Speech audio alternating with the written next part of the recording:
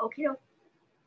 Good morning, everyone, and welcome to the Rye-Free Reading Room Tales for Tots program. My name is Granny Jean, and I hope we'll all have a good time today. So caregivers, if you can give us a few minutes of your time too to help support the program, and by all means, drown me out. So here we go. Excuse me. The more we get together,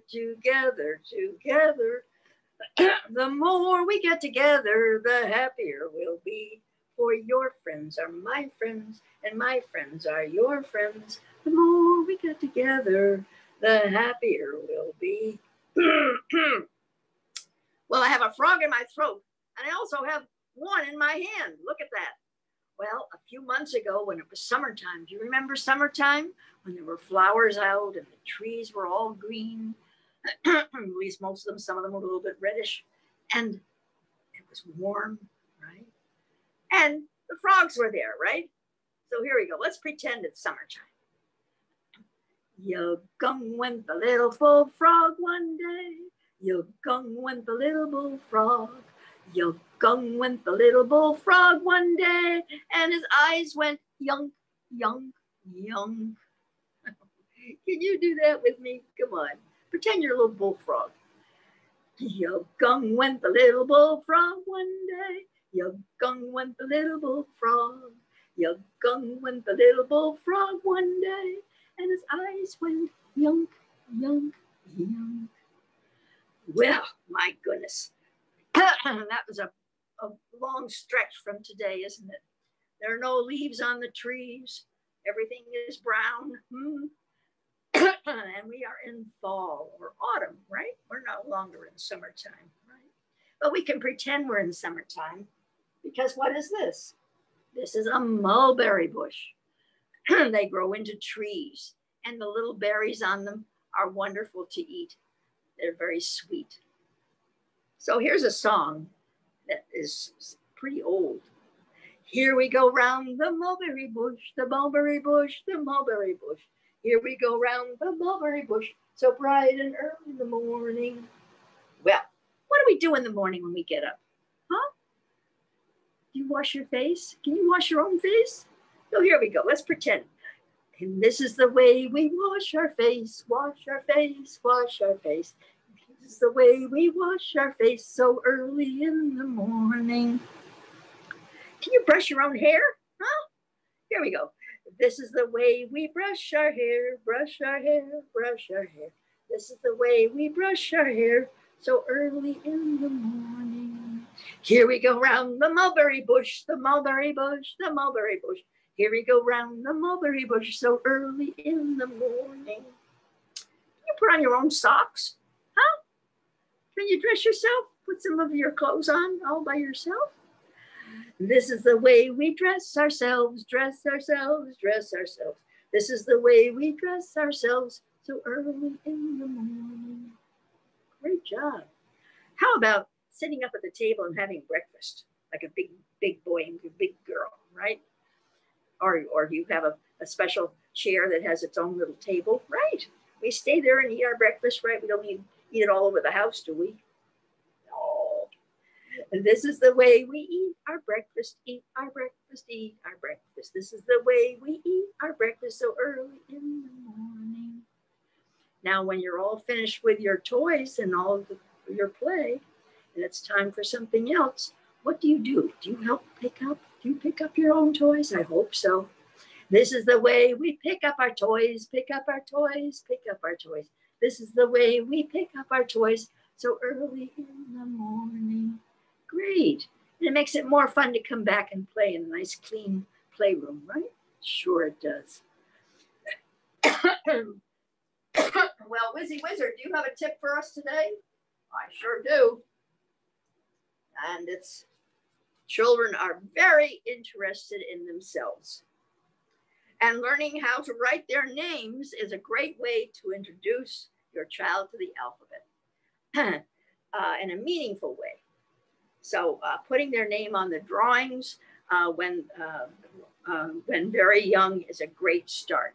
But always ask your child first if it's okay, because that's their artwork. Okay?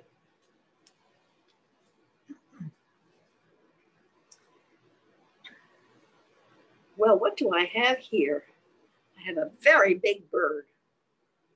And this is, of course, a toy, but a real one. A real one is just as big as this, if not bigger.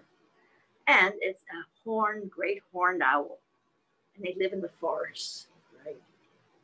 Of all the gay birds I ever did see, the owl's by far the fairest to me. For all day long, she sits high in the tree. And then when night comes, away flies she. Can you pretend you have a little owl on your hand? Of all the gay birds I ever did see, the owl's by far the fairest to me. For all day long she sits high in the tree, and then when night comes, away flies she. Yeah, she's looking for her dinner. Well, I have a book today, Owl Babies.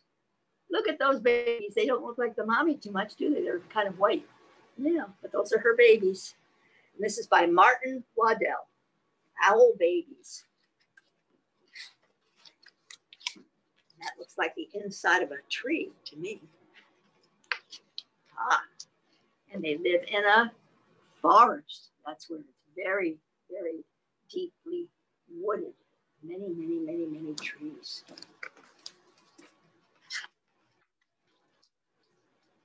Once there were 3 baby owls, Sarah and Percy and Bill. They lived in a hole in the trunk of a tree with their owl mother. The hole had twigs and leaves and owl feathers in it. It was their house. There they are with mommy.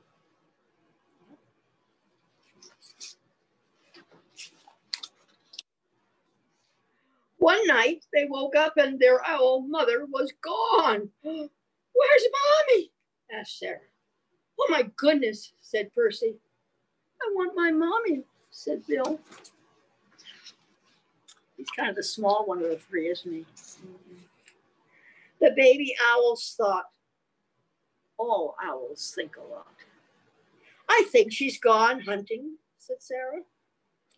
Oh, to get our food, said Percy.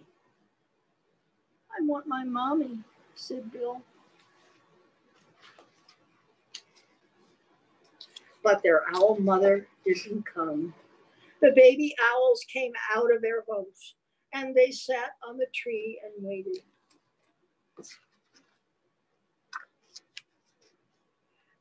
A big branch for Sarah, a small branch for Percy, and an old piece of ivy for Bill. She'll be back, said Sarah. Back soon, said Percy. I want my mommy, said Bill.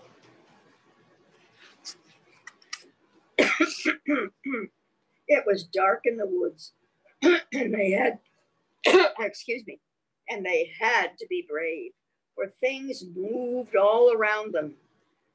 She'll bring us mice and things that are nice, said Sarah. I suppose so, said Percy. I want my mommy, said Bill. And there they are, way up in that big trunk of a tree. You see those 3 little white dots? So you see how small they are? They sat and they thought. All owls think a lot. I think we should all sit on my branch, said Sarah. And they did, all 3 together. And there they are. Suppose she got lost, said Sarah. Or a fox got her, said Percy. I want my mommy, said Bill. And the baby owls closed their eyes and wished their owl mother would come. And she came. Look how big she is.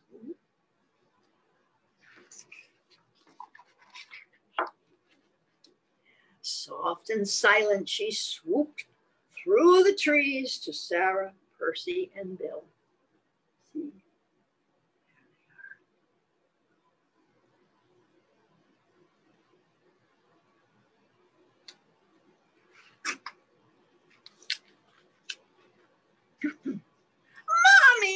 cried, and they flapped and they danced and they bounced up and down on their ranch.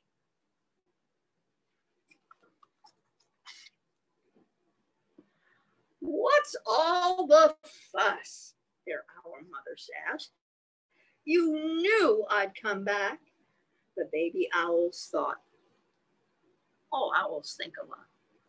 I knew it, said Sarah. And I knew it, said Percy. I love my mommy, said Bill. And that is a little owl family. They'll be making their baby pretty soon. Yep. Well, hey, diddle diddle, cat and the fiddle. The cow jumped over the moon. There's the cat and the fiddle. The little dog laughed to see such sport. And the dish ran away with a spoon. There we go. There we go. Okay, so are you ready? Hey, diddle diddle, the cat and the fiddle. The cow jumped over the moon. The little dog laughed to see such sport, and the dish ran away with a spoon. Well, this is out in the country. So let's take this all down and let's pretend we're on a farm. Right. There. And what is that? That's a barn. That's a big building where all the cows go to get milked. And pigs are there when it's very cold, and the lambs. Sure. And on that farm, there's a farmer. He has a dog. And you know what the dog's name is? Bingo. B-I-N-G-O.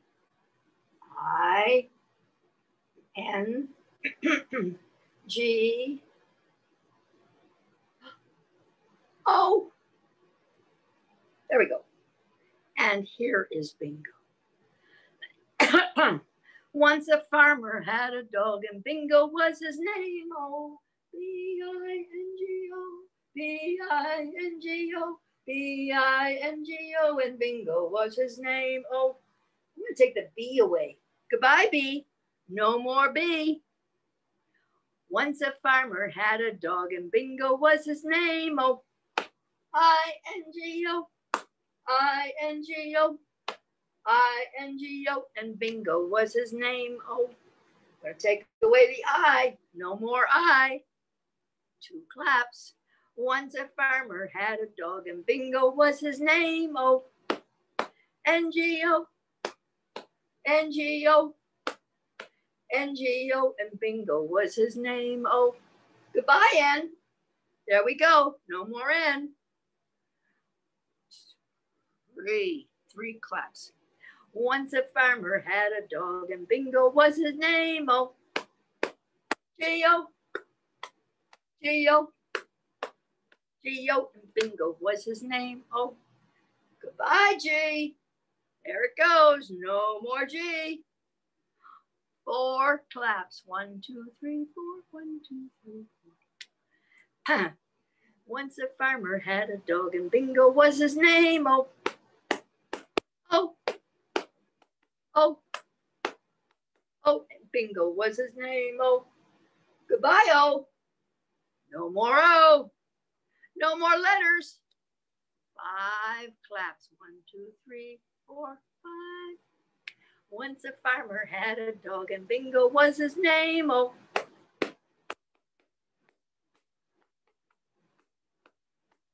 and Bingo was his name. Oh, good job. Good job, everybody. Well,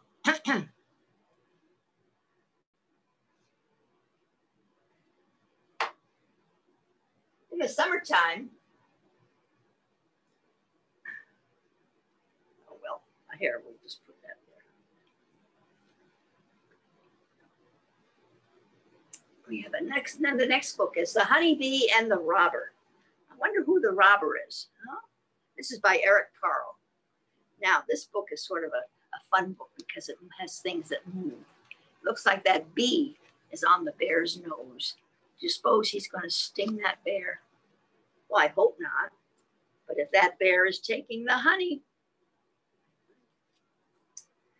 The Honeybee and the Robber by Eric Carle. And look, I see an old tree with a big hole. And in that hole is a bee's nest where they make their honey. Oh, and here's the honeybee. She has wings, she can fly, but she also has a stinger. Watch that stinger come out when she gets upset. That's right. In a hive inside an old hollow tree, there lived a honeybee. With her lived many, many other bees. One warm morning, she flew out of the hive saying, "Let's go gather nectar to make honey. Follow me." And see her long siphon there that she can sip the nectar. Flowers open their petals to welcome the honeybee. She sips nectar from the flowers. Can you see the siphon go in and out of her mouth? That's how she collects the honey, other than the nectar. Honeybee flew from flower to flower, gathering nectar. A hungry bird swooped down to catch her. Ooh, that honeybee was much too quick for it. Then the honeybee flew to a pond for a drink of water. A hungry fish and a hungry frog both tried to catch her, but the honeybee was much too quick for them.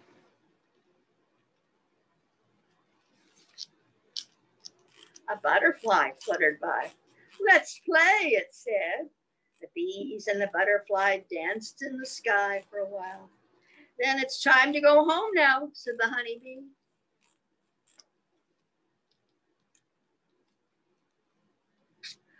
With the nectar, she flew back into the busy hive. "Where did you find all this nectar?" asked the bees inside.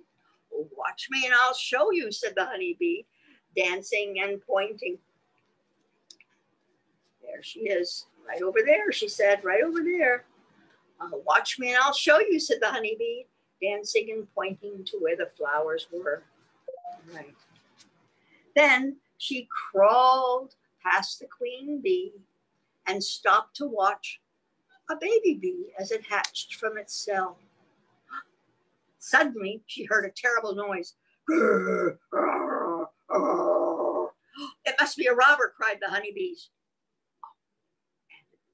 It was a bear trying to get in and steal their honey. And here he is trying to claw his way in there. Whoops. Let's do this right. There we go. And he's sticking his tongue in there, trying to lick the honey out of there. He growled as he scratched at the tree. Out flew the little honeybee and stung the big bear right on the nose. Oh, she knew where to sting, all right. "Ouch!" yelled the bear. And "Youch, ouch, ouch!" he howled as many bees rushed out. The bear ran away as fast as he could. All the honeybees were safe again. As in the hive, the old hollow tree, all was quiet. It was time to rest. Tomorrow would be another day. And I see an owl up there in that tree too, don't you? But the owls don't eat honey. What do owls eat? What did that little baby say? Maybe some mice? I think so. Well, I'll tell you, that wind was sure blowing. It wasn't very cold, but now it will be. Woo!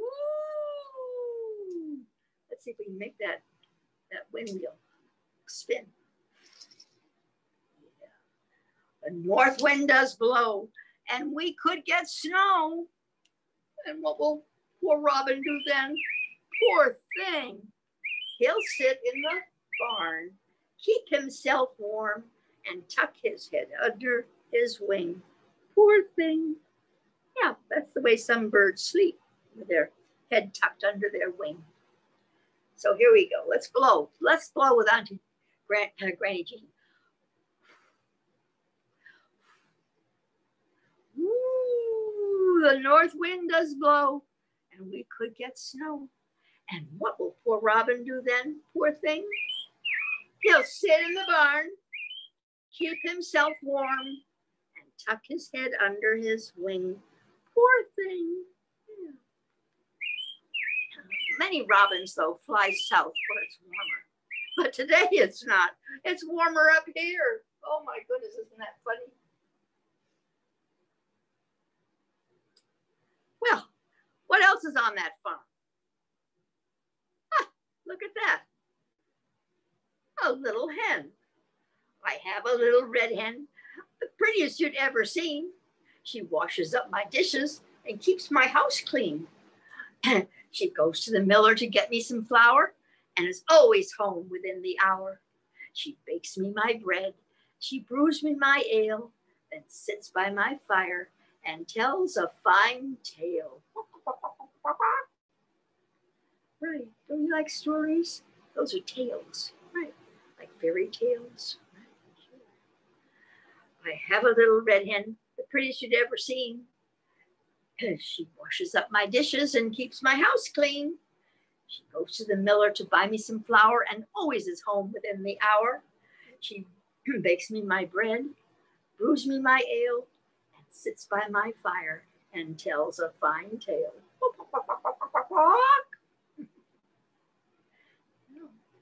Oh my goodness, I like this farm here. I see the woods behind. Almost like a little forest, isn't it? In the autumn comes the bear. Every autumn comes the bear by Jim Arnonsky. Look at that. We don't have bears right here. Right. But we have them here in New York State, yeah. Probably up where my grandpa used to live. There is a wooded hill behind our farm. Yeah.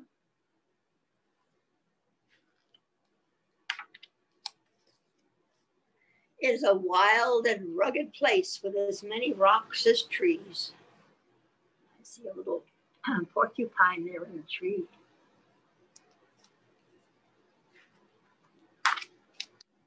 Every autumn, after the leaves have fallen, a bear shows up.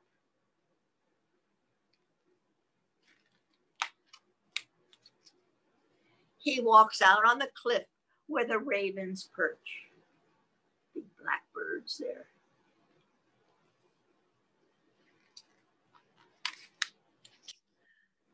He growls into the bobcat's lair. Oh, it looks like the bobcat has already found a nice little den for the winter.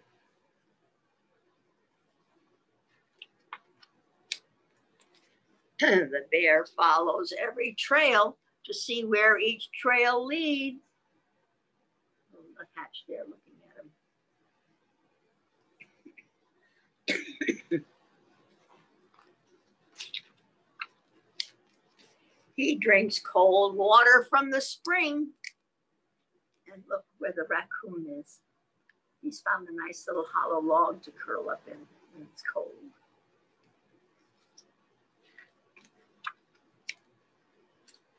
And claws a tall, straight tree. Look at that. That's how they sharpen their claws and stretch. The other animals hide from the bear, but he knows they are there. There's a deer, a couple of rabbits, but the bear has had all he can possibly eat now to keep him warm through the winter. He smells the scent of a fox.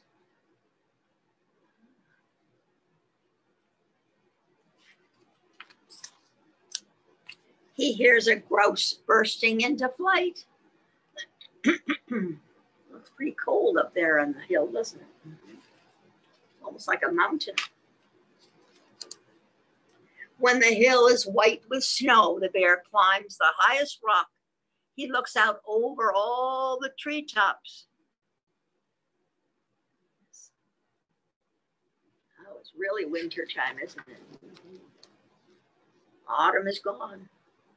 Then searching amid the hilltop boulders, he finds a den and crawls inside.